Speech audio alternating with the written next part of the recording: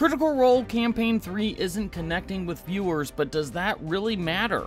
Campaign 3 is down in viewership for the second year in a row across Twitch and YouTube. Some people blame the too many jesters theory, where everyone is playing a jokey agent of chaos and only Liam is playing an actual serious character. Others are blaming the lack of stakes, as every time anything remotely bad happens to Bell's Hells, a cameo from a level 20 Vox Machina or Mighty 9 character shows up and saves the day. Still others blame the group's constant side quests and refusal to advance the main story, which saw them in 2023, still not on Ruidus, but with Exandria headed for some kind of massive cataclysm to remove the last of the D&D IP, and Campaign 4 around the corner for a fresh start. Does it even matter?